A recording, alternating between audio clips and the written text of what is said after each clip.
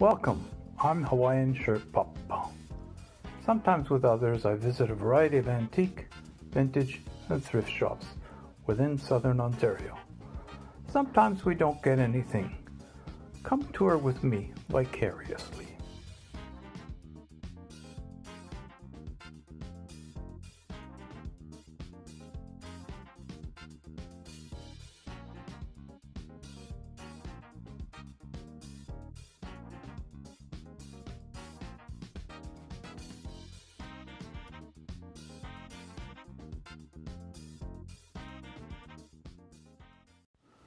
Hello, and welcome to another tour of a Mission thrift store, this time in St. Thomas by Hawaiian Shirt Papa. Generous parking area, well signed, just off the main commercial strip. Just a slight overview of the building there. And here we are looking for a Hawaiian shirt, but there weren't any.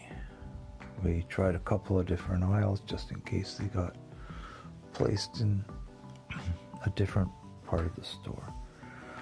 And then we get into the hard goods. Westwood Avenue scoured those. The glassware. And we continued on to see what other interesting hard goods they had here. The purses weren't any brand names that I could see offhand.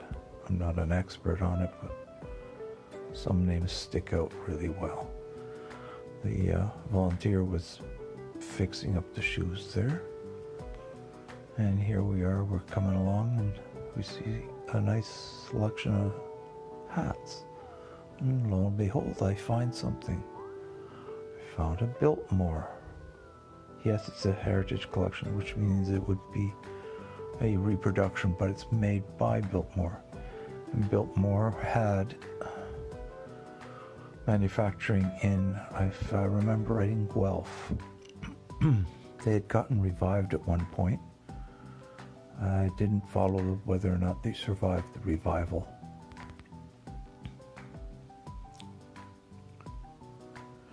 And they had their linens and fabrics laid out in a different way from the other stores. I like this way, to be honest. And then they've got CDs and DVDs and so on. The China sets that we come across in these thrift stores is, well, what can I say? Somebody spent an awful lot of money to buy them, and then they end up being given away by, I suspect, family members who just don't want it. Some of them are very nice, and they just end up there. Then they've got great display for their jewelry and costume jewelry.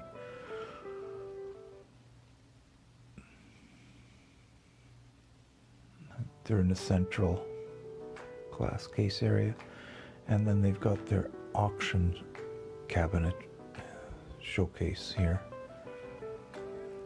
They included a hockey sweater. I'm not big on hockey, so I can't tell you exactly which one. It had a specific number. I think it was 01 for Edmonton Oilers, not the Wayne Gretzky one.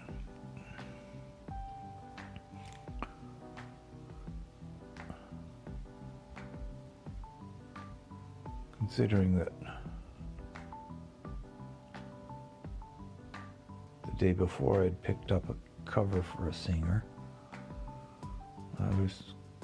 and it looked very much like that one. Don't remember the price offhand. I think it might have been like $75 there. Other furniture, and then the vintage electronics. Some of it not so vintage, but take a look at this Commodore calculator. That's an old one.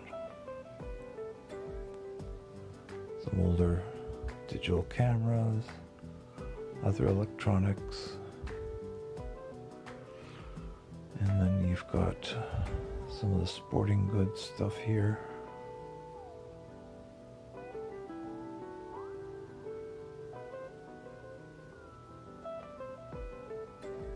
Small appliances. Yes, even snowshoes were up on. I think they're just for display. I'm not so sure they want to sell those.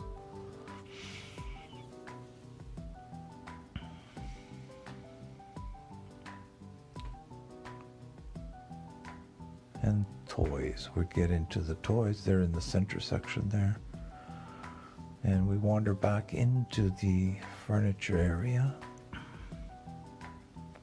Took a different aisle this time.